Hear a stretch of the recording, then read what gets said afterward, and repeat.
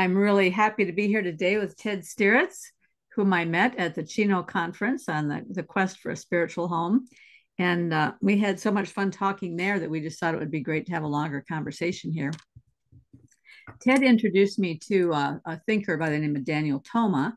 And so I've been looking into him a little bit, and I'm eager for Ted to tell me more, kind of give us an overview of Daniel Toma's book.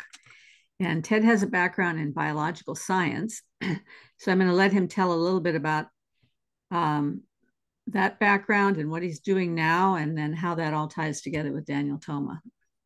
Thank you, Karen. Yeah, it's actually cool the way it all fits together. So I don't have the academic chops that most of your guests. So thank you for letting someone like me come and talk. So I got a BS in biological science, so a BS in BS, which is just a funny acronym for it. And what was fun was I wasn't doing pre-med. I was doing my interest was particularly ornithology, so the science of birds. And at the state university that I went to, all the biology professors were thrilled when I got there because pretty much everyone's just blown through to go to med school, so they wanted me to come to all their classes. Oh, I've got this great, population ecology class. I've got this great developmental biology class. Please come and take it. So that was really fun. And I thought I'm going to go on to I'm going to go be a professor. And I got into my master's and found out that, that I just have a really, really hard time with unstructured research. And so I have a tremendous amount of respect for people that have that kind of discipline to do that. And so I ended up realizing that I would be much happier if I was doing something that's more, say, physically engaged with the world. And what I wasn't done with ecology by any means. I still loved it. And there's I had been thinking a lot about when you're in the world of ecology, there's a lot of talk about agriculture and land use. And so, looking adjacent to that, I thought I'm going to go into regenerative, see if I can do something in regenerative agriculture. And that kind of worked its way into what I do now. I've been doing now, which is earthworks. So some of it's just paying the bills, but the best is doing water retention landscapes for small scale farms. So I'm using like an excavator or a bulldozer or a skid steer to build features in the landscape that help retain rainwater, seasonal rainwater in the winter through the summer, which is beneficial to people and to the landscape and the broader ecosystem as a whole. So the reason that this ties in with Daniel Toma really well is that the whole time I was in school, and my interest in biology goes way back to before I think I was like 12 years old when I started getting really interested in birds, and went all the way through my last 2 years of high school. We're at a boarding school that had some really good science courses, and then I went into university to do that. And the thing that, as I was I was raised as a Christian. I had something of a crisis of faith sort of at the end of my high school years, beginning of my time in college. And that I was seeking an integration there. And, the science courses that I was taking were very much in the materialist frame. So, to use is a very flat. It's so great. Like, one of the things about all these podcasts and thinkers and John Vervaeke and Jonathan Pageau and Jordan Peterson is I have so much better vocabulary to talk about this stuff than I did 5 years ago. So it's really great to be able to look back at this. But all of this knowledge I had was in this really flat ontology that said materiality. If it's material and empirically observable, then we're good to go. And otherwise, you have to throw everything else out. And for obvious reasons, that does not mesh with a Christian faith of pretty much any ilk. And so, kind of as I was leaving school, I was working on this problem of how can I integrate the immaterial with all this, which I knew from my religious beliefs, the immaterial exists and it's really important. And I could not make that connection with the biological sciences. And so there were two or three things that really started to come together for me. This would have been about 2017, 2018.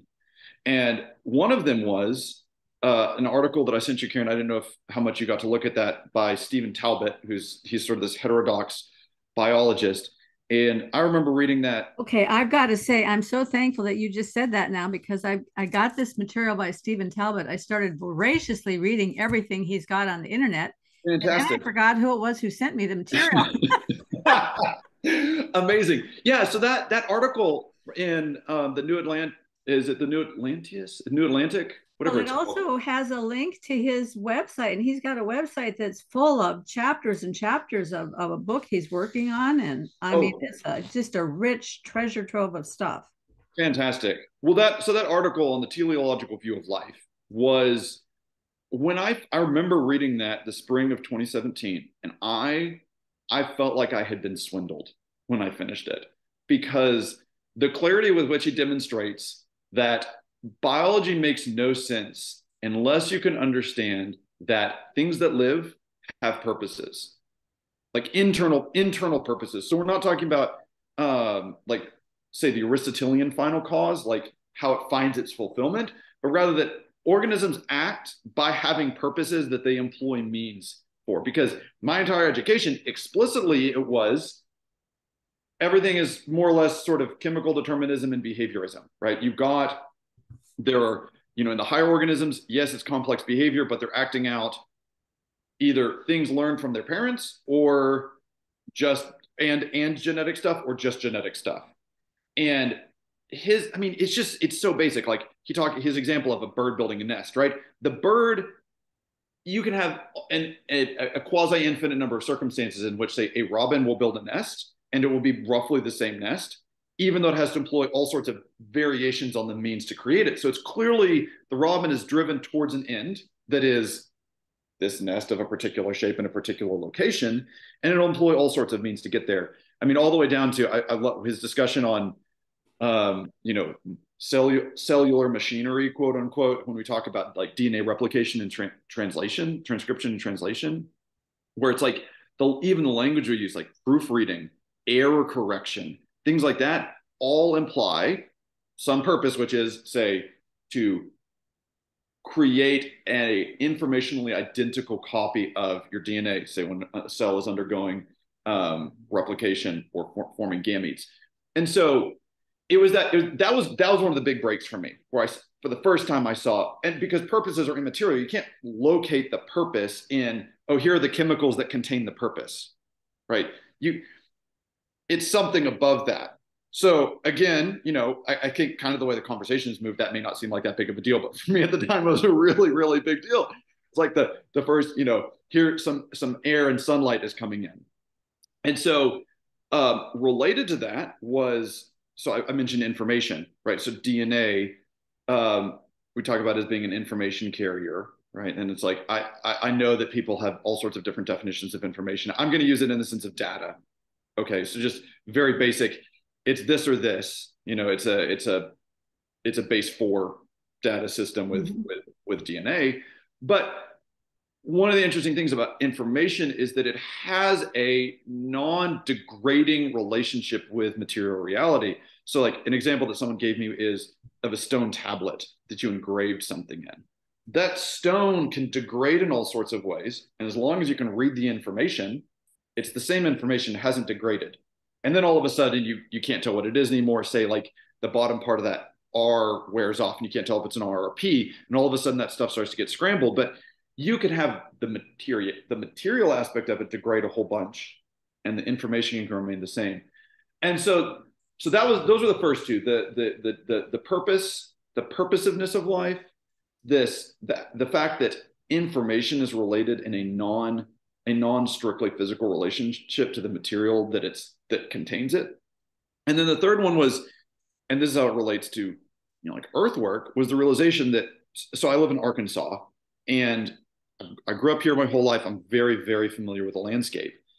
And, say compared to Europe, so really it has not been influenced by people of European descent for a long time. But the landscape in that sense is not natural. So you drive down a road here and first of all, you're on a road. There's a lot of swampy places in Arkansas. Arkansas is basically either like floodplains or hills. That's everything. And so you're either building the road out of the floodplain or you're cutting through the hill. And then there's a lot of cow pastures. And it finally clicked that like a cow pasture is not something that quote unquote naturally occurs. It's there because people actively maintain cow pastures, spraying weeds, mowing, running cattle on it, fencing it off, all this stuff. It's something that's like imposed in that sense on the world, and that it's only imposed because of this whole series of ideas that people have. We should run cows because it makes money, because people like beef, and so on and so on. There's these aesthetic purposes, but the point is that there's this radical downward relationship of ideas and values that people have onto the landscape. Mm-hmm. And so even the things that look the most natural, like the Ozark Mountains that are all forested, they're third or fourth growth timber because the entire state was logged for the railroads. Right? You see how that's like, oh, we should settle the West. We should do it quickly. We should build railroads. The entire state of Arkansas is deforested. There's a ecologist up in New England, and I can't remember his name.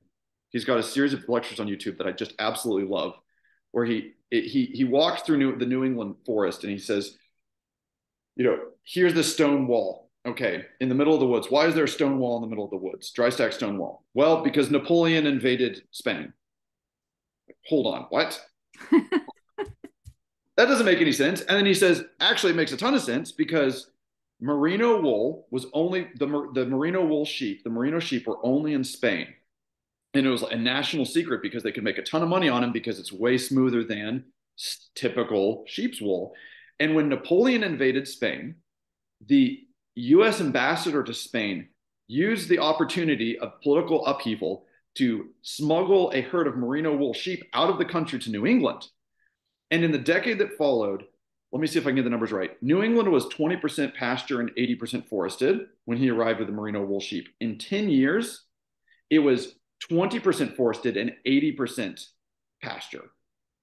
And he estimates that in that time, New England farmers by hand moved more stone than in the pyramids of Giza because they ran out of wood to build fences and they needed to build more walls. And so they built these walls out of stone.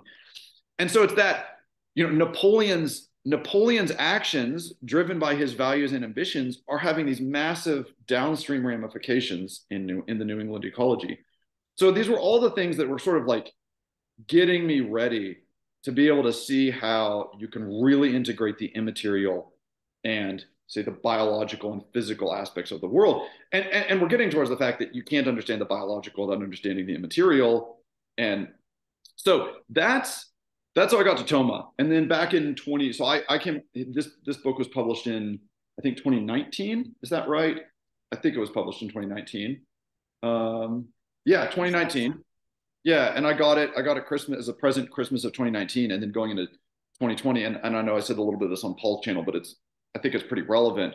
I read through it while our second child was in the NICU, and so I was really primed to be ready to examine a lot of these things. So that's when I hit Toma, and it was the first time that I had been exposed to someone integrating the Aristotelian Thomistic framework coming out of medieval Christendom and the whole post-Enlightenment analytical and empirical scientific project. And it blew me away. I haven't really come across anyone that does as systematic of a job as Toma does. They may be out there, but he's the guy that met me with this stuff. Mm-hmm. And I'm really grateful. So yeah, that's sort of my journey to get to him. Well, while we're taking a breath here, I want to play a little part of a clip that I heard from him and say I think what he's saying in this clip is a very interesting idea, but I had just a little tweak I wanted to put on it. And I wanted to see what you thought of the tweak based on what you read in the rest of the book, because it's not really a disagreement. I'm just adding a little piece of information, I think. Yeah, for sure. So let me share screen here and go here. So this notion of person or personality. So you talk about perfect and imperfect order. Basically, you can look at creation in two different ways. You can look at it in terms of its final end or its organizing principle from above, but you can also look at it in its step-by-step development from below. So what do we gain from looking at it from both angles? Well, so to explain those two first, so the idea of art is a good way of doing it. And I talk about, I think I use the example of, or even somebody building a house, but I use the example of Mona Lisa. And so when Leonardo was painting so any artist, when they paint a painting, has an idea of the completed idea in their mind. You know, they have to have an idea what they want to paint. And so that's what we call the perfect ordering. And so from that, then they go down from there, and they arrange everything going down to make that image on canvas that they have in their mind. And that's called perfect ordering. So a top-down ordering. And that's the way intelligence works in things. You know, it works from this top-down ordering. To build a house, you have to do a blueprint of the house, be drawn up, and the carpenter uses that to put it together. But then there's a notion of imperfect ordering, where you work from the bottom up. So the standpoint of the materials involved, the first thing that comes in the materials, like in a house, you get so again, from the intelligence standpoint, it's the blueprint, the idea. And then from the imperfect ordering, the first thing that comes is not the blueprint, but the first thing that comes is the concrete and the 2x4s and the nails and the shingles. You get the material, and then these are organized into various pieces and various parts of the house. And so the thing is assembled from bottom up. And so the last thing that appears is the finished product. So from the standpoint of from ordering from intelligence, it's a top-down thing. This is called perfect ordering, because the idea in the mind comes first, and then the other things get organized. And then from the standpoint of matter, or the way things are put together, it's the parts that come first, and the last thing that appears is the finished product. And so I'm going to stop right there, and I want to say a little bit about what he said there, and then I'm going to play another short clip from somebody else talking, because I'm speaking from the standpoint of an artist, not from the standpoint of a builder. I'm not talking about building houses, but doing a piece of art would be the same thing. I understand exactly what he's saying when he says there's a top down, because it has to start with the idea. And I think that's true of anything.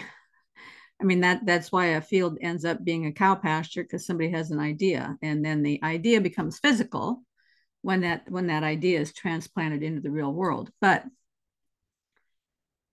I think it's equally true of somebody who's building stone walls as it is of somebody who's making a piece of art, in that you start out with the idea, and it's actually the ambiguities that occur in the construction from the bottom up that make the art more beautiful. Where if you're building a house, you have a blueprint and everything's exactly perfect, and you pass out the materials to the people, and they each have their task of this blueprint plan. Everything goes according to Hoyle, and you end up with a proper building.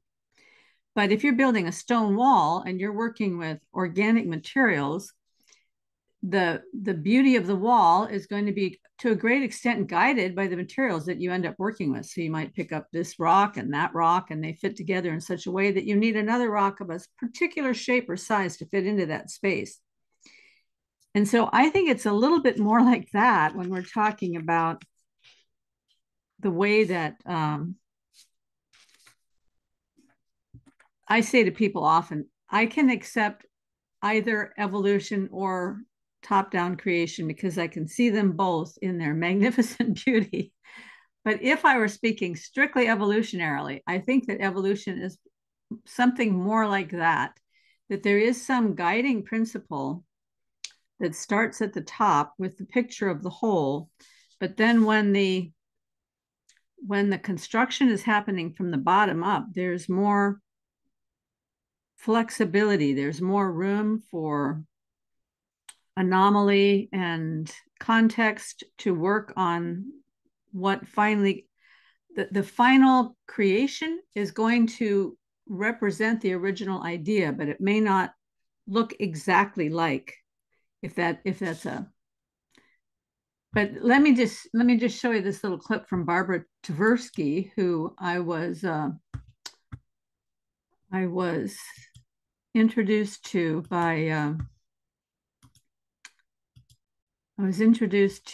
by another guy that I am talking to regularly. So she is a scientist who's working on the idea that thought arises out of action in space. So that mind is basically constructed on action, which I think is kind of an interesting idea. I don't agree with everything that she says, but in this one particular clip, she's talking about how ambiguity allows for reinterpretation, and she's talking about architects. So I'm just going to play this little piece here. Here are some cases for that are more concerned with art and design, where ambiguity is important. You don't want clear diagrams, or architects don't want clear diagrams of what they're designing. They don't like CAD/CAM programs because they make everything too ordered. Instead, they make sketches. And their sketches, they look at their sketches, they make the sketches for one reason, they look at their sketches and they get new ideas from the sketches. So beginning architects can see this pattern here and say that I can use that triangle, elongated triangle, as a motif, and I can use it repeatedly. They didn't intend that, but they see it when they look. But it's in the diagram. And novices can see things in the diagram, whether they're musicians or chess players, they can see things that are in the diagram. Seeing things that aren't in the diagram, extrapolating from it, takes expertise in music and chess and in design. So experienced architects can see the traffic is going to be a mess, or they can see the light is going to fall badly in the winter. But it's the ambiguity that allows the reinterpretation. Again, we've brought that into the lab. So it promotes creativity.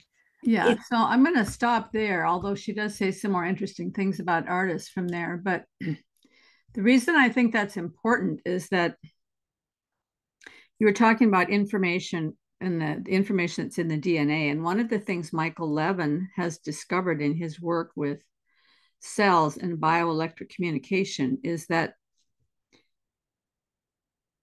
when a tadpole is developing into a frog, the scientists always assumed that the two little eye dots on the tadpole simply knew they had the information already about how to move into place so that the eyes on the frog face are in the right location.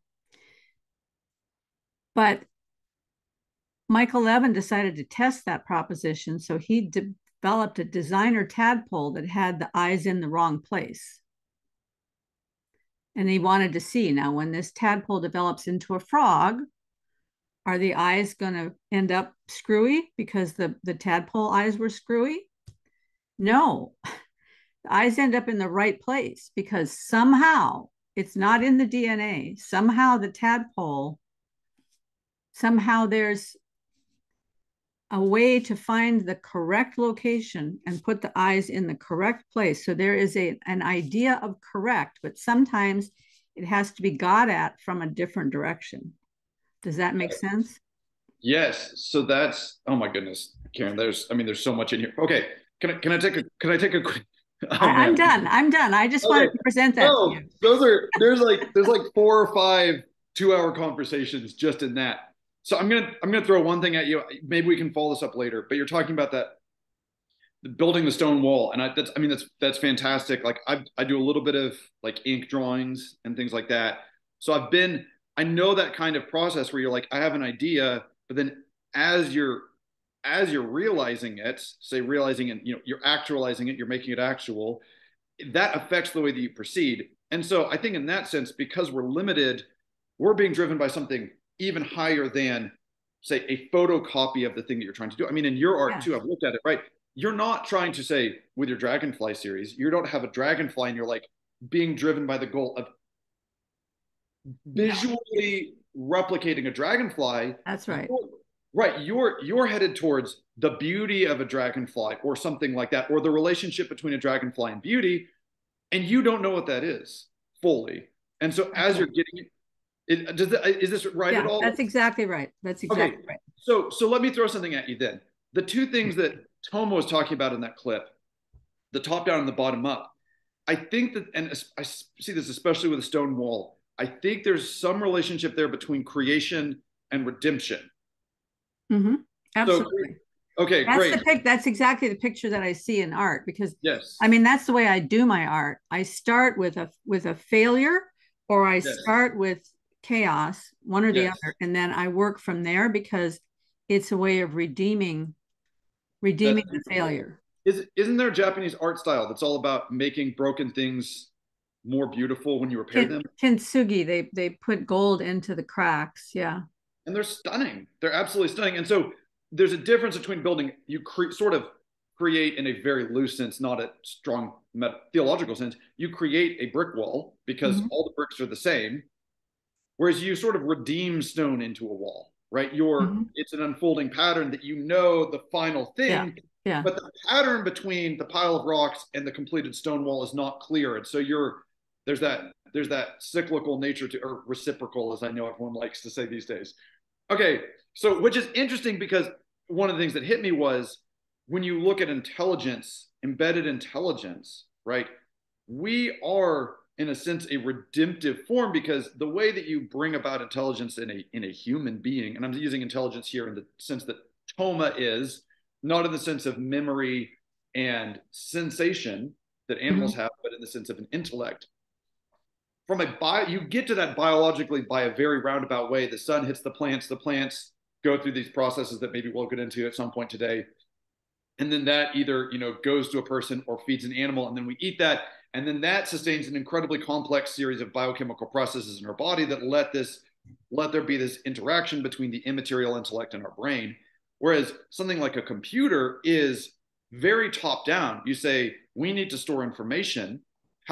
What's the most efficient way to do that? Electrical impulses. So you run, you set up an electrical potential with a generator or a battery, and then you control that in specific ways through some semiconductor, right? That's very top down. We need to embed intelligence. What's the most efficient way to do that, or information? Whereas with biological, it's this very roundabout sort of redemptive process, if you will.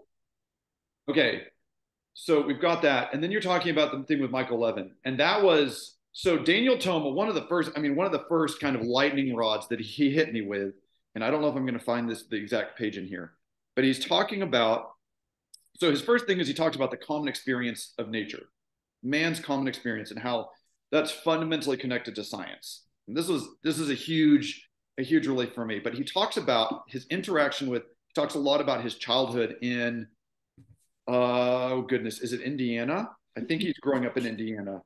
And he talks about how, Indiana. He talks about going out into the woods and, like, as a young man, as a child, and seeing trees and the remains of raccoons and fish in the creek and all these things. And he says that life is, these organisms are causal loci. So what an oak tree is the immaterial pattern that brings forth oak tree-ness over and over and over. And so when you brought up that experiment with the frog eyes, you can see how this ties in immediately with Stephen Talbot's argument that life is purpose-driven, right? It's not just this deterministic process. The tadpole has an idea of where its eyes need to be. Idea not in the sense of in the intellect, but in the sense of a purpose that's aligned towards some form. And so my example that I love is from my 2 developmental biology courses. And I mean, this will be burned in my brain probably for the rest of my life. Developmental biology is fantastic. If you ever want to, like, be just completely shocked that any organism is, like, in any sense complete, take a course in developmental biology. It's like, I mean, it's unbelievable. It's just shocking. And so basically the way it was taught to me through a couple of courses is you walk through the developmental process from fertilization on of various types of organisms. And there's this phrase, ontology recapitulates phylogeny. We go through, like, a human embryo looks like a fish, and then like a lizard, and then like a person. You move through those stages. But what you have in every case is there's the problem of orienting the fertilized gamete, right? So you've got an egg, and then you get a sperm, and now you've got usually a diploid organism. You've got the DNA, but it's undifferentiated. And so what happens is that breaks, that you go through a whole bunch of divisions, and you end up with what's called a morula, because it looks like a blackberry. It's just like a ball of cells, pretty much undifferentiated. And you need to have you need to orient, you need axes. And so it varies across organisms, but maybe where the sperm came in, maybe which side is warmer. Some cue says, all right, that's up, that's down. And the up cell, the top cell or the bottom cell will start producing some particular signaling protein. And the way proteins do, it diffuses across this developing embryo. And those levels of the protein start doing stuff in those cells at different sections. And so you can, I mean, it's been so long. I wish I could remember what. It's so beautiful, isn't it? Well, okay, so but beautiful. Here's the thing. You said the top cell develops a signal. Yes. That's what you said? Okay. Yes. So see, I just have to throw this in real quick. I've told this story before, but I just love it.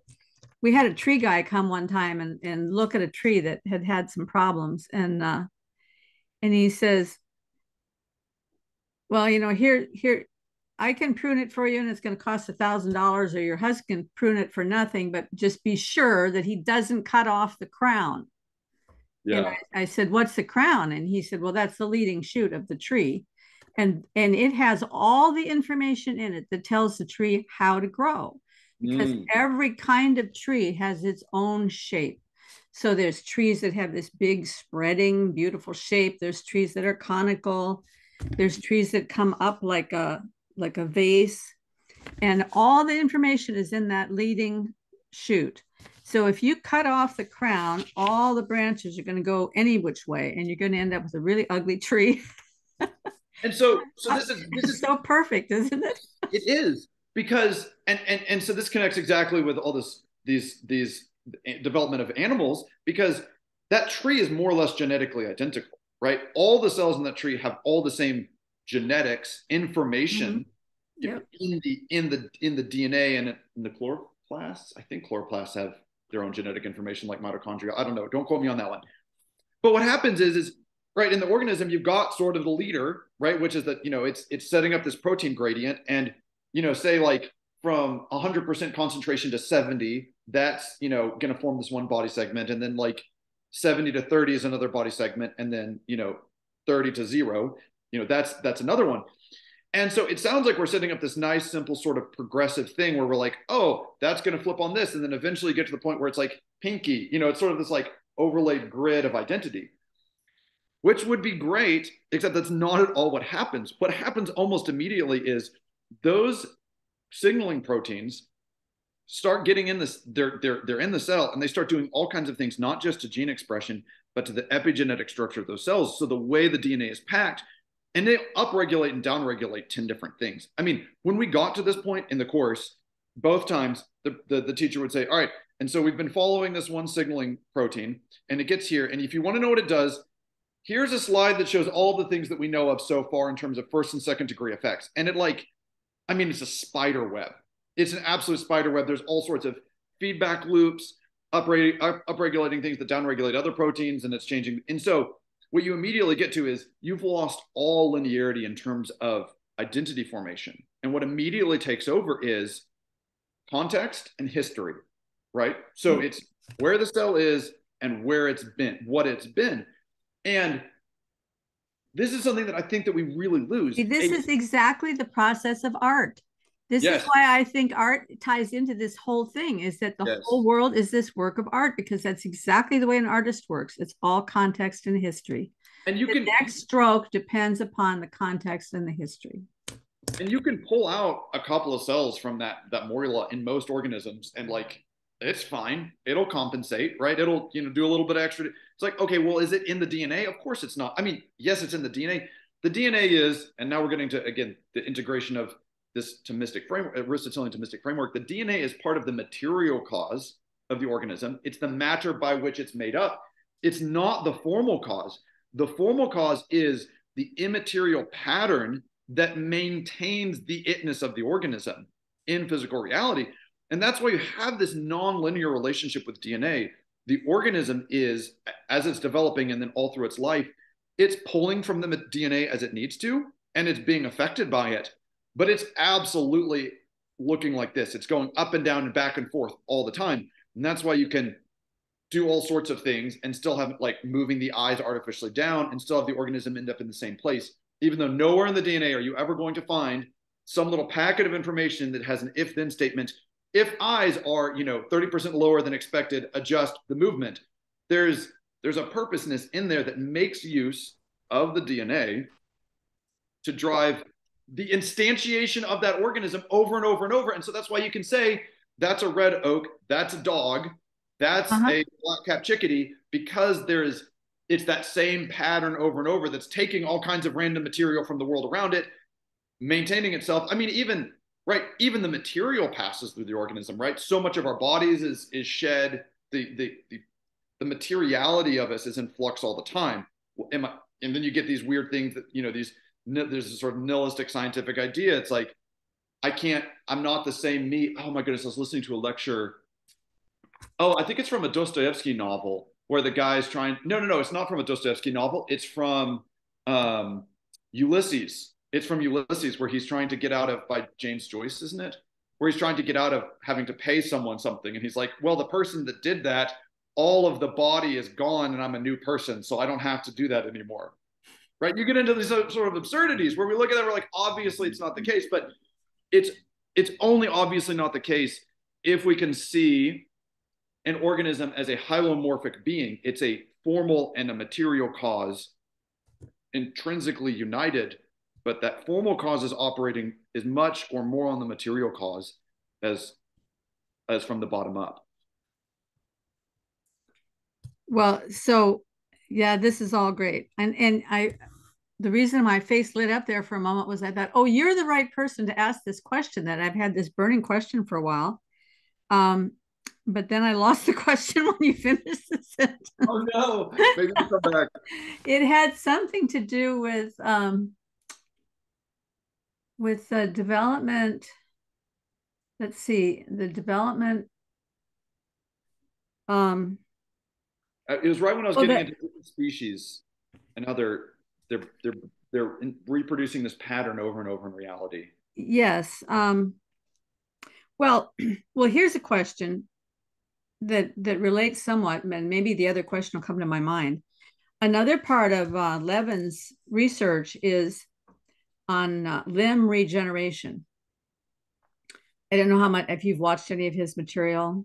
No, I haven't. I keep hearing him on your channel. It is so great. But and recently he's been having these cross-discipline conversations with cognitive scientists and a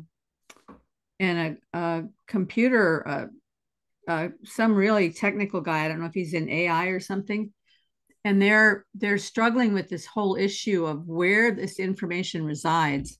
But anyway, one of the things that he did in his research was he can see clearly that planaria, this little worm that he works with all the time, can regenerate, because you can cut them in half. They can regenerate themselves.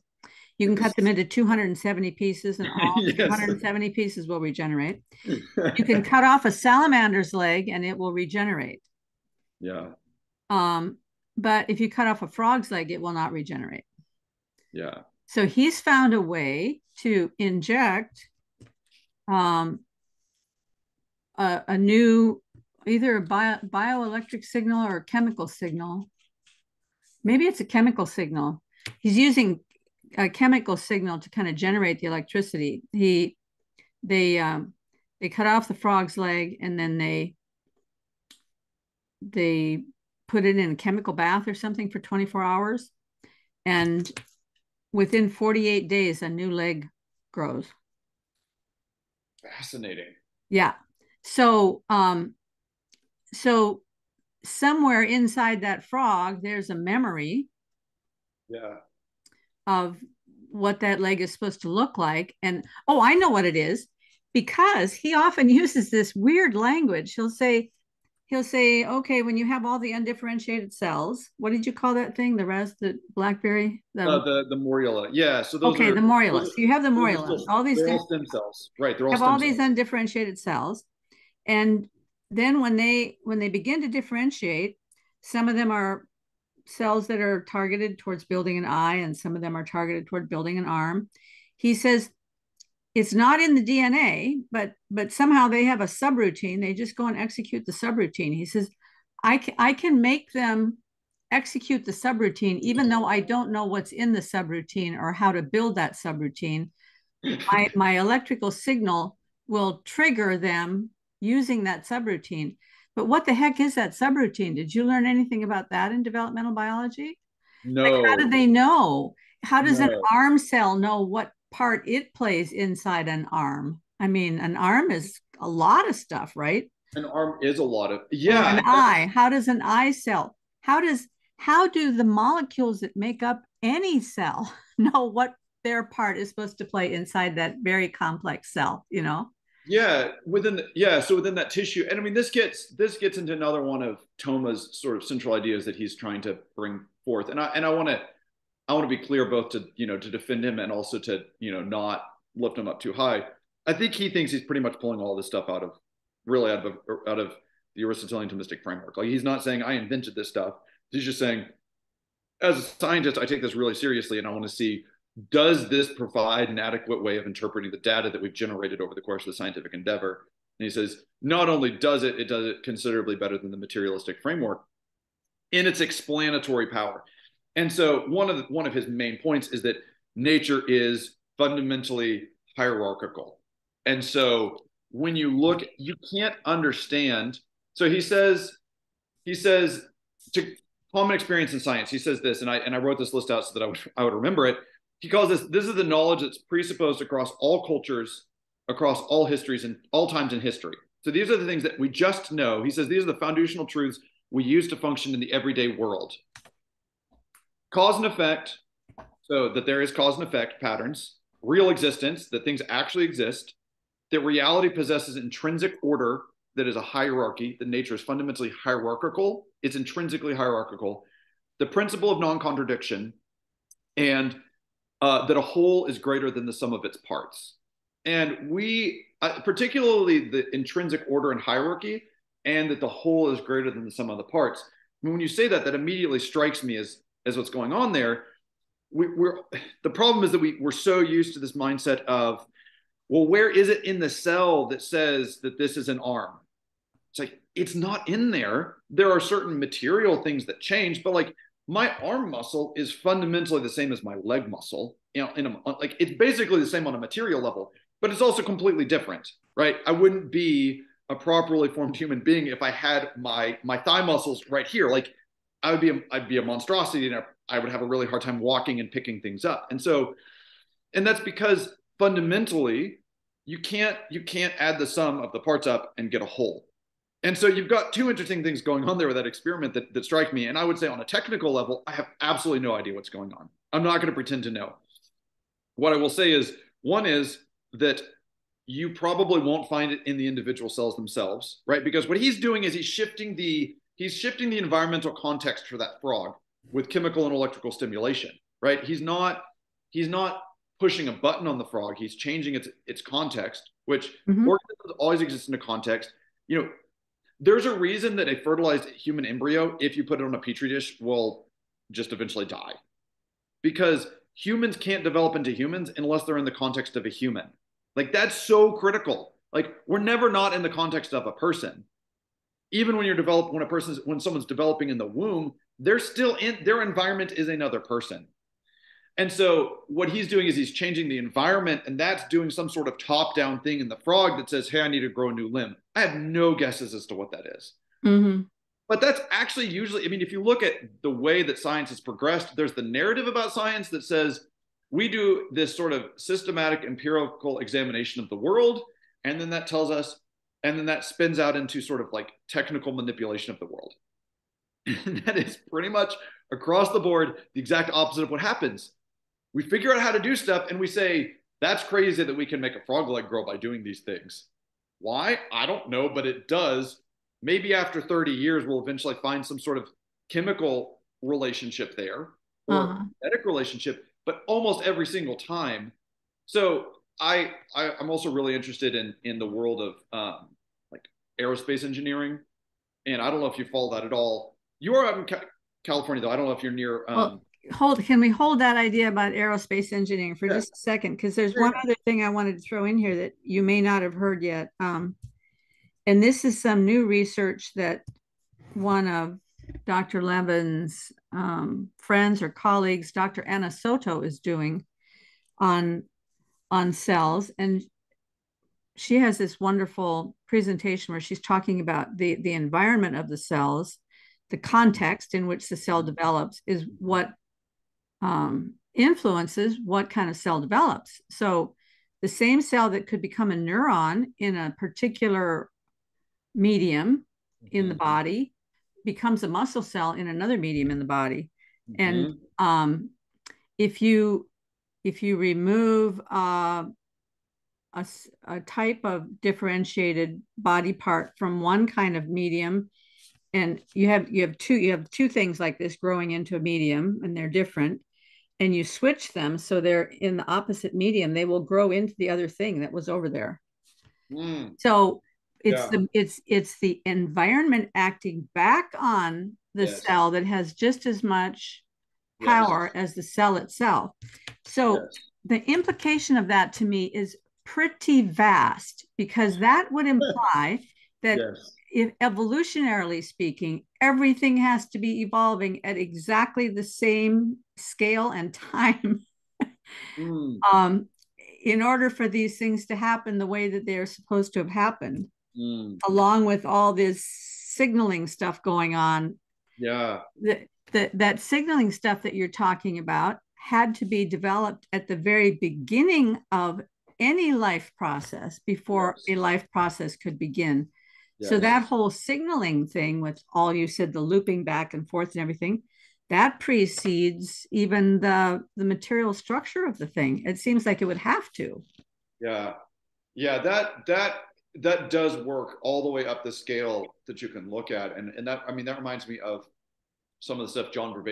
Vervaeke was talking about at the Chino conference, where he's talking about the like niche creation, right? So there's this idea that like organisms are evolving to a static environment.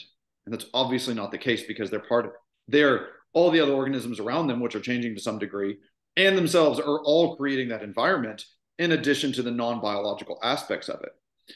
So this relates really well with some of the stuff Daniel Toma gets into about the hierarchy of being. And so it'd be fun to touch on that, because that's a term that gets thrown around, and I really love his definition of the hierarchy of being. So he defines life as that which moves, and he's using move in the broadest sense possible. So like internal change would be a form of movement. Homeostasis, that's internal movement. And he says that the hierarchy of being is not about complexity of organisms or of existence. It is about the interiority of movement. How self-directed is that movement?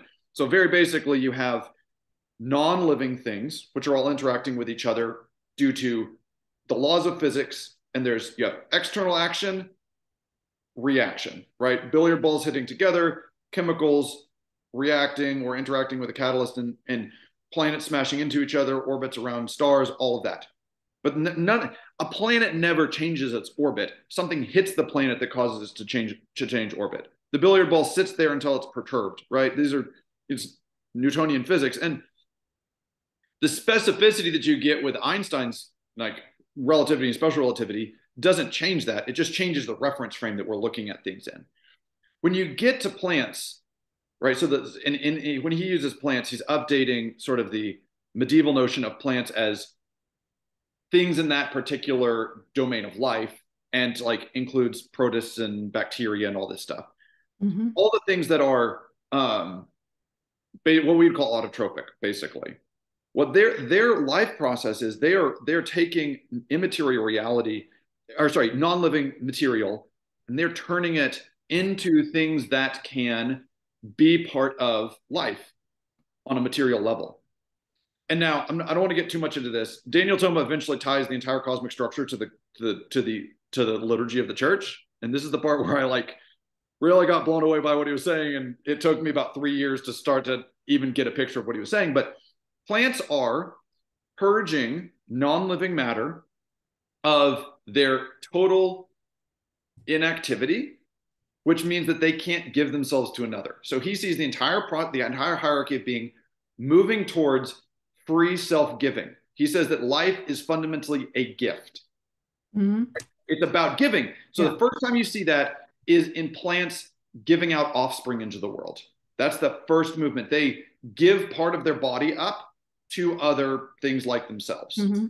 And that scales all the way up. But when you see, the reason this ties into niche creation and evolution and developmental biology and all of this is that that whole process of self-giving from the plants all the way up to the angels is constantly affecting the environment, the context in which every other organism is living. And so you actually can't, I don't think you can understand things on any level. And this is really I think this is I mean, why else would you have, say, cognitive scientists coming in and talking about tissue regeneration and things like that? We're realizing that the whole thing hangs together. And Mm-hmm. so, and this goes back to the cow pasture, right? We're affecting the way that plants go through that process of taking non-living things and turning it into living things. And that's top down, but that's like our minds are involved in that. They're affecting the way that all that happens. And so you have this movement all the way up and down. Any rate, So the reason I think it's so important to look at this cell level is because I think the whole thing scales together. Like you said, yes. Okay, from the bottom all the way to the top. Mm-hmm. So one of the other things about the cells is this giving, this self-giving, the sacrifice that goes through the whole story, mm-hmm. is also working on the cell level, because in your body, there are always cells that are dying in order for you to continue living. Yes. Right? Yes. Yeah. And one of the experiments that he does again with the frogs is he takes a frog, he scrapes off some of their skin cells, and he puts those skin cells in a medium. Now, they could just float around and eventually dry up and die, but they don't. They gather up together and they form another creature that has the exact same DNA as a frog, but now it's a little ball. And it takes the cilia from the inside of the skin cell and puts it on the outside of the little ball. So it's got motility with these cilia. Yeah, yeah. And then all the random skin cells that are still in the medium, these little things will go around and gather up those little skin cells and pack them together to make another of itself, like self reproduction. Yes.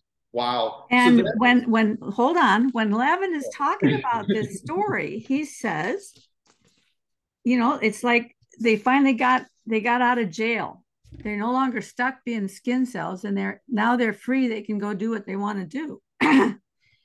And I haven't had a chance to talk with him about it, but I'd like to say, why do you call that freedom? Yeah. Because maybe the true freedom is in the skin cell doing its task for the frog to maintain the boundary for the frog, so that all of this community working together has a frog life.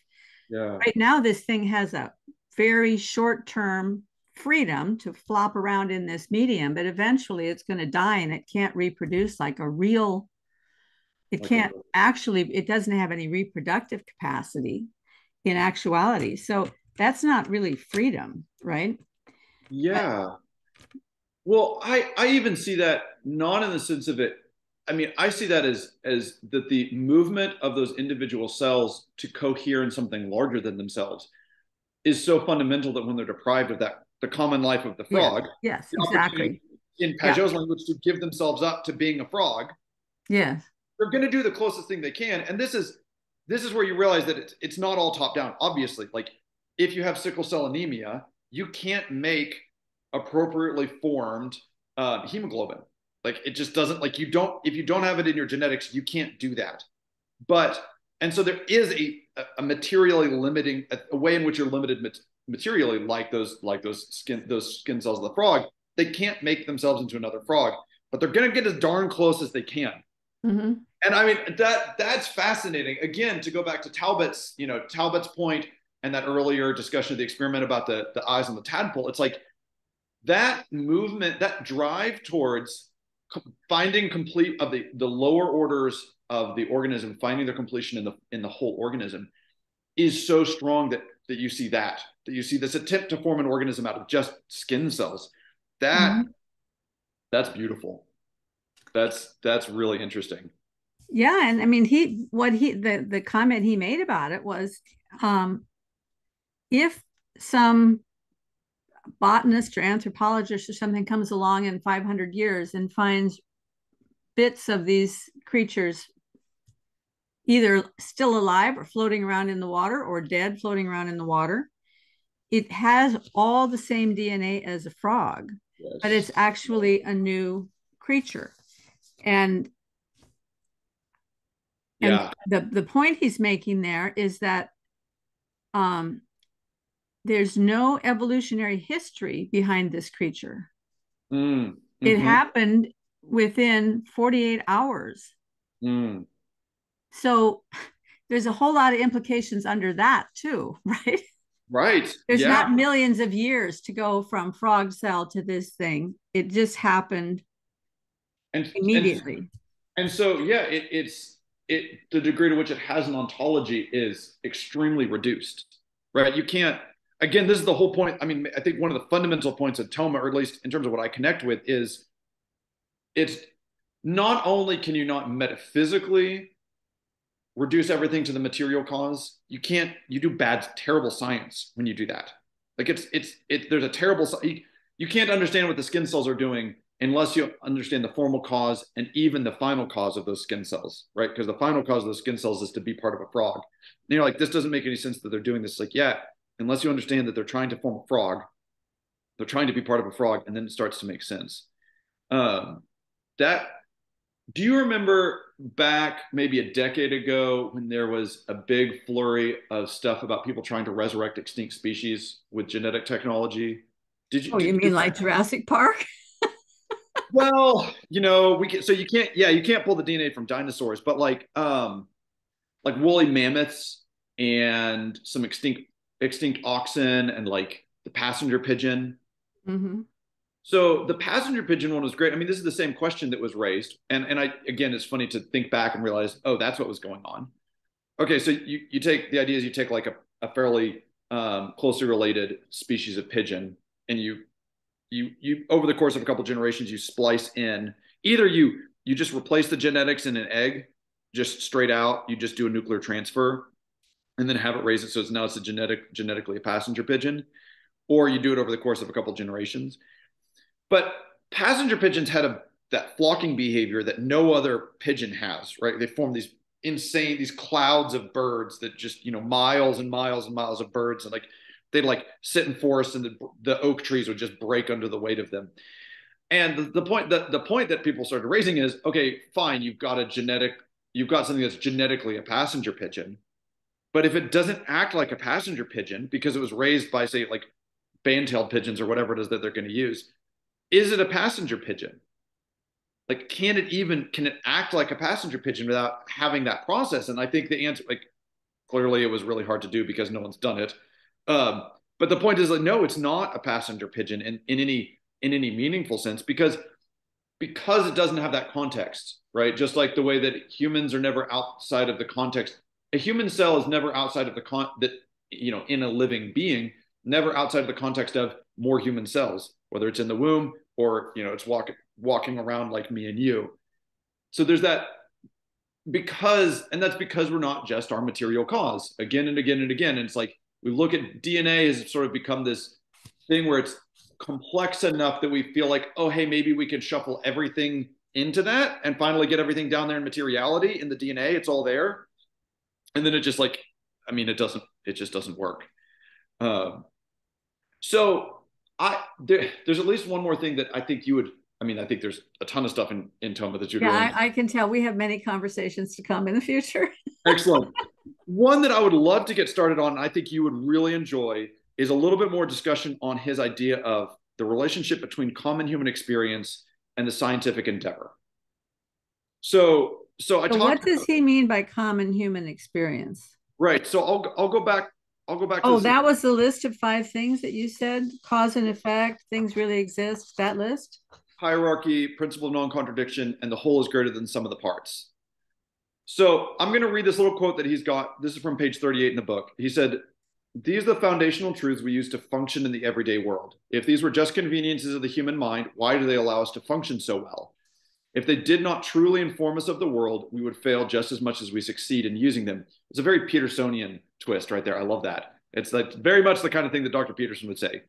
So there must be a real connection with these ideas and reality simply because we use them successfully in all facets of life, in practical daily use, in our thoughts, our morality, and our investigations of the world around us.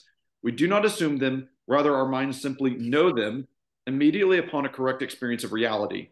This is what it means for a human to be a knowing being. Our minds do not labor to learn them. Likewise, science does not prove them or discover them. So that's what he has to say about those, and he limits it to very, very basic things. But the argument that he then makes is that in brief, because science is based on them, anything that science does to quote unquote disprove them it must be a misinterpretation, because that's the foundation on which science rests. But those are exactly the things they're trying to disprove now. Yes. And so one of the ways that he makes that argument, and I absolutely love this, is he says that the whole project of science is to take the things that we cannot see because they're too complex, too small, too big, too slow, too fast, and render them in such a way that we can then make common judgments on them out of our experience of reality. So he's got a couple of examples that I think are fantastic. The first one is he talks about red light. And so say a physicist can go and they can examine the spectrum of light that produces red light. And they can say, it's 570 nanometers of wavelength, something like that. That's what red light is. We figured it out scientifically. It's a photon traveling at this wavelength. And Toma's point is, and I love this, he says, actually, we already knew what red light was. Because if you didn't already know what red light was, you would never be able to say, this is in fact red light that we're examining and discovering the wavelength of. So the knowledge of red light precedes our knowledge of the wavelength of red light. Does that make sense? Mm-hmm. So he then goes on to bring up another example, and it's fascinating. It'd be fun to just read the whole thing, but he talks about. And the other thing is you have to think about the cause and effect of these things, whether they exist or not. So if they say red light is simply, it's just this wavelength. Yes. Is that the reason why if you're raising baby chicks and one of them happens to get a little blood on it, all the other baby chicks will just attack that chick and destroy it. But if you raise them in red light, they don't do that, because in the red light, they don't see the blood. Yes. Yeah. So obviously the chicks are seeing red light. Yes. They're not reacting to a wavelength, because the reason that the red light is powerful for them is that they can no longer see the blood. That's a fantastic example, right? Because it's not about that specific wavelength stimulating certain retinal cells that then triggers some sort of response. That's perfect. I love that. So then he's got this other fantastic example, and I think you just get a kick out of this. There's a name by a doctor named William Beaumont. He says Beaumont was born in Connecticut in 1785. He left home in 1806. He goes on to become a doctor. He's in the army. He says it's in the army that he met Alexander St. Martin, a French Canadian who was accidentally wounded in the abdomen by discharging a musket. The musket ball pierced the abdominal wall and passed into the stomach, leaving a gaping hole. St. Martin recovered because, as Beaumont noted, he was a remarkably fit individual of outstanding physique. But while St. Martin was convalescing, the food he ate would pour out of the hole in his stomach. Oh. When, quote, fully healed, a movable flap of skin had grown over the hole, allowing Dr. Beaumont direct access to the stomach. He took the opportunity to inquire into the nature of digestion, which was little understood at the time. So he goes on to describe these experiments where he would take pieces of more or less identical pieces of food and put strings on them. Then he would take a syringe and pull gastric juices out of St. Martin's stomach and put them in vials that he would keep warmed up to body temperature. And then he would take his little string food and stick one in the flap in St. Martin's stomach and another one in the vial. And then he'd let them sit for 6 hours at various hours, and he would pull it out of the stomach and pull it out of the vial and look at them and see, because the big question was, can we understand digestion as a fundamentally physical process, or is there some aspect of being in the context of a living being that causes digestion? And what he found is that the food in both places broke down at exactly the same rate. Great, empirical science. This is wonderful. We're getting away from common human experience. But Toma immediately raises several points. First of all, he's making a judgment of a judgment of comparing, is this food similar enough when I put them in the two places, right? Because it's a like enough piece of meat, because obviously there's no two pieces of meat that are exactly identical. There's this process of abstraction that's part of common human experience. Then he's making a comparison of the two of them. He's bringing digestion out where he can see it. Used to be hidden in the stomach. He pulls it out and he looks at it. But even that is preceded by his knowledge that food breaks down in the stomach. So he had to already know that digestion was a phenomenon before he could examine it with scientific means. And so he's reframing science not as some sort of thing that's like apart from common human experience, but it is a methodology that allows us to bring otherwise hidden things into a realm where we can then make judgments about them using basic human thought, basic human knowledge, the things that we know about the world. I don't know if that strikes you as revolutionary, but like, boy, that... Well, it's sort of like geometric axioms. And when Gödel said you can't, any system that is complete, you how does that work with Gödel's incompleteness theorem? If a mathematical system has everything in it, then you have to go outside the system in order. The axioms of geometry cannot be proved from inside the system. Yes. They can only be proved from outside the system. Yeah. Right. And so what he's basically saying is that you have to step outside. As scientists, they're stepping outside of any system that they're looking at in order to prove the things inside the system. But they're not taking note of the fact that the scientist himself is actually inside the system. He thinks he can pull himself outside the system to prove the things inside the system, but the scientist is actually part of the system, yes, which is where the bias comes in. Yes. Right. So Toma's got several things that he talks about, and each of these are, would take some time to unpack. I'll just list them quickly. So one is he makes a distinction between geometric knowledge and knowledge of the world around us. So all scientific knowledge is reasoning from individuality, and therefore there's no way to perfectly know scientific things because all we ever encounter is individuals. And that relates to the immateriality of the intellect. So this is a huge point for him.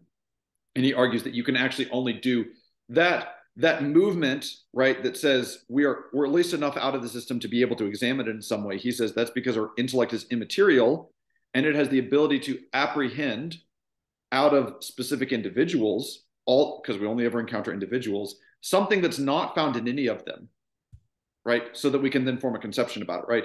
You can see 1,000 more or less triangles that people have made in the world, but that's not what you have in your head. In your head, you have the idea of a perfect triangle. And he says, that's not, your intellect this is one of the arguments, your intellect must be immaterial because it contains in itself something that is never materially instantiated, that is a perfect triangle. And so we're a little bit out. We're just enough out that we can examine these things, right? We have a rational soul in his framework.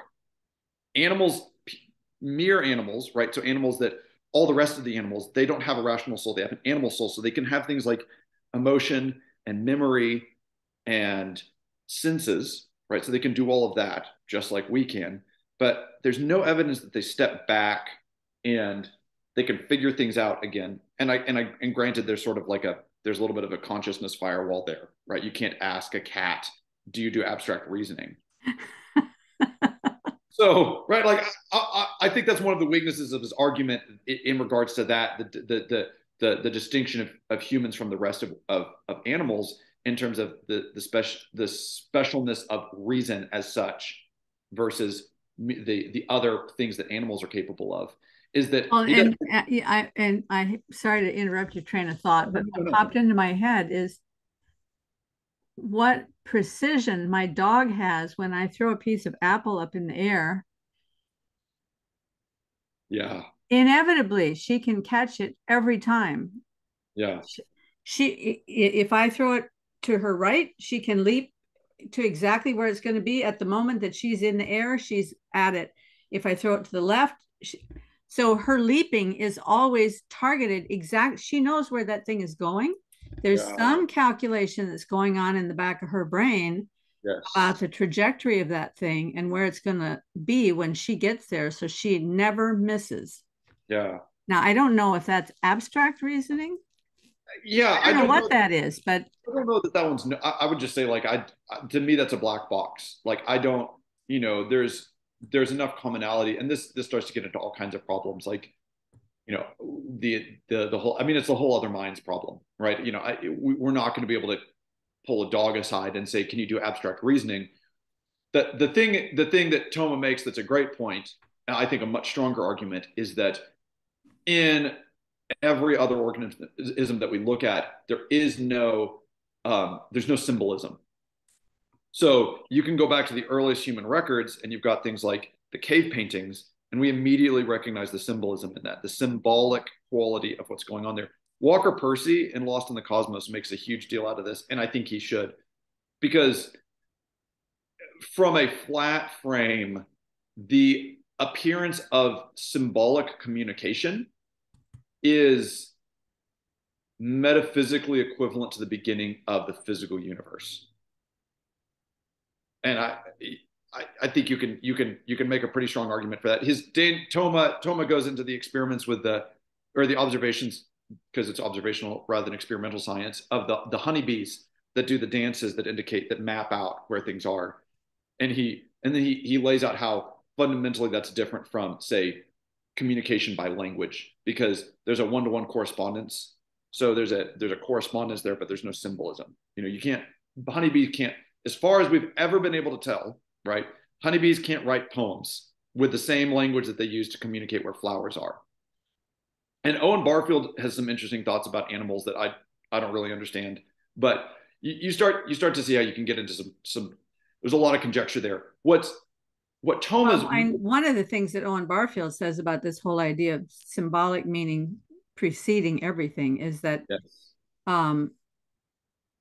he spends a whole 4 chapters in Speaker's Meaning to flesh out the idea that every word, before it has an actual meaning, has a metaphoric meaning. Yes. That language at its genesis was metaphoric meaning rather than actual meaning, or say concrete or precise meaning. He uses the binary of accuracy and expression. Oh, interesting. Yeah, and I think a lot of things in the world break down into that binary, actually, accuracy and expression. But, you said something early on that was making me think about models, like building models, and that's that whole trade-off in the scientific world of building your models, because the more accurate it is, the less it expresses, and the more say elegant and unifying it is, the less accurate it is. And that, I mean, again, to Toma's point, there's no empirical way of deciding what the best model is. It comes down to reasoned decision making. I find this fascinating. I mean, even statistics, which gives us the appearance that we're doing some sort of objective work outside of ourselves.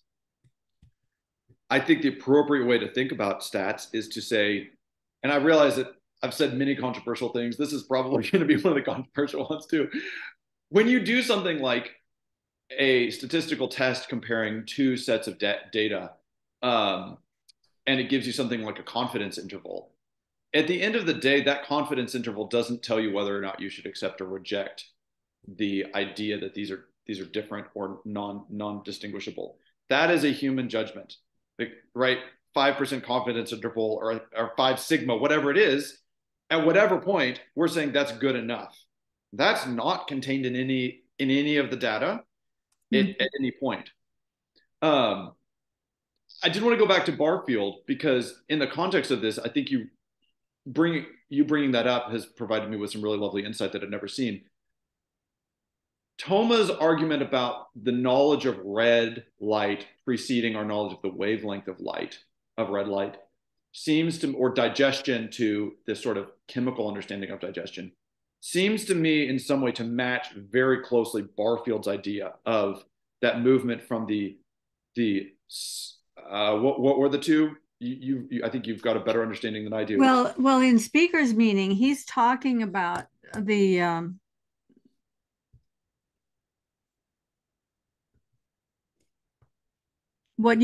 I can't remember the phrase he uses, but what you could call, say, the dictionary meaning of a word and yes, the speaker's meaning. In other words, the way in which the speaker is using the word.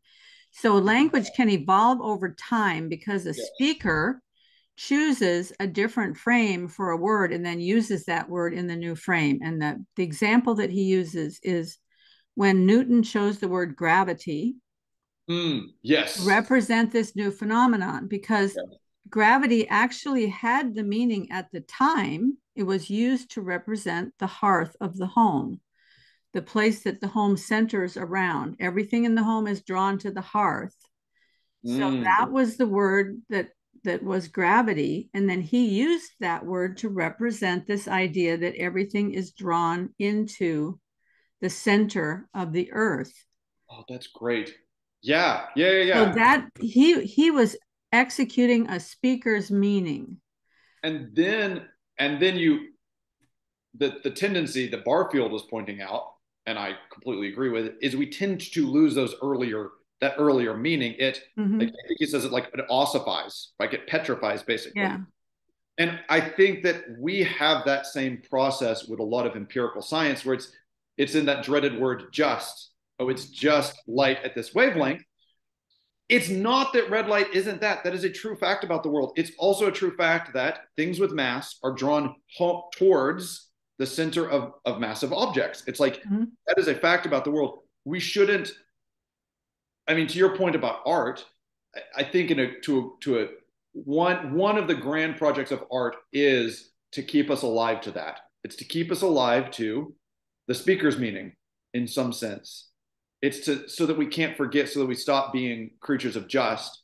And for me, Daniel Toma has sort of given me like the scientific permission to do that, to say, look, the frame that lets you keep all those earlier meanings is the same frame that all of science operates in. Not only is it okay, you must. And like, if we want to do science well, and I, to go back to Michael Levin, it's like I've never spoken with him and I haven't listened to that much of his stuff. So I don't want to put any words in his mouth. So please forgive me. And if he listens to this, please forgive me. I think that he explicitly or implicitly acknowledges that the whole of a frog is greater than the sum of its parts, because he's surprised that it can regrow a limb. If you thought that the sum of the parts was the same as the whole, you could cut a frog into all sorts of pieces like a flatworm, and then they would be the same thing, but they're quite obviously not. And so there's this, in order for him to discover that you can regenerate a frog, like, you first have to believe that a frog is a thing that's not contained in, say, merely the materiality of itself. So art has to do that. I think that's in him somewhere fundamentally, yes. He often finds ways around. I mean, he coined the word teleophobia, and he said in the sciences there's a teleophobia, and he's not at all afraid of teleology, but the way he pictures teleology is a completely different thing than what you're talking about. He's picturing something more like, well, he uses the example of cybernetics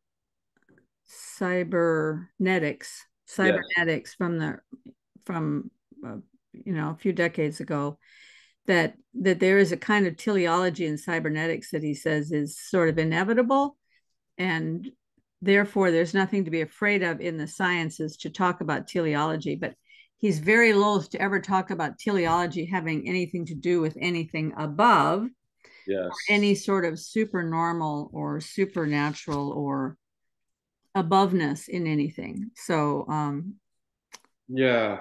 But the fact that he is at least willing to see I think he does see the whole as more than the sum of the parts, means that he does science in a certain way. So he's willing to ask questions that other scientists aren't willing to ask. And the glory of the work is always in the questions, right? So I mean, he's learning amazing things, but he's also so very good at what he does that when he decides to build a chimera, he will be able to do so. And that's a little frightening. Yeah. Yes. Well, you're right, because the wholes really do have meaning, right? That's the other sort of the other side to that is the whole is greater than the sum of the parts. And those wholes are things. They have real meanings. And that's because those final causes they're all nested. You know, Pageau is always talking about those, you know, nested values and nested purposes. And yeah, I'd love to. I think if you want to have some more conversations, I think about this work, I think there's his sort of splitting it into the same sections that he does, which are, we've really talked about a lot of the sort of experience of reality. And then the second part is on the vestige of Eden, where he spends a lot more time on his conception of life and the hierarchy of being. And then the third part is image of eternity, where he's talking about the perfection of creation, and in the perfection more in the sense of what he was talking about in that video, the clip you played, the perfection of being and its relationship with the story of redemption and the liturgy of the church. And to me, that's the best, and that's the whole. Well, because that's the telos of the universe. That'll be a little teaser for our next episode, then. Wonderful. Well, yeah, because this has been a lot. I mean, this has been great, but I mean, we've been going full tilt here for almost an hour and a half. So I think maybe that's enough for people to absorb today. Yes, thank you so much, Karen. This has been really delightful. I get to this. All of this stuff has been really impactful in my thought, and it gets to come out here and there. But it has just been an absolute delight to have someone who will patiently listen to me as I just kind of tell the whole story as I see it. And we still it's very exciting for me, because most of the people who are as knowledgeable as you are, they also are working in their own arena, and they're much more cautious about how they will talk about things because of their careers or whatever, you know, or just because they're very busy and they don't have the time. And so if they're going to show up, they're going to say their part. Yeah. And that's that. But I have a lot of questions and I need to pick somebody's brain. So you've got a big brain and I'm happy to pick it. Well, wonderful, Karen. Again, thank you so much. And I look forward to the next time we get to talk about this stuff together, because as you can tell, it lights my fire. Yeah. And I really, really enjoy it. So yeah, and maybe if you have the time, I will pick out a few Michael Levin clips to send you, because please. I think there's just a lot to think about there in conjunction with what Daniel Toma is talking about. I would. And also Owen Barfield. I mean, I think that we could, and if you're up for it at some point, I have someone who's much more knowledgeable about Owen Barfield than I am, is Michael, who's been on the show a number of times talking with me about Owen Barfield. And maybe the three of us could have a conversation sometime, because he's in tech. And so I think the combination of the three would be really interesting. Wow. That sounds fabulous. Yeah, let's do it. Okay. Yeah. I'm going to say goodbye now, and we will get together soon. Thank you, Ted. Thank you, Karen. Bye-bye.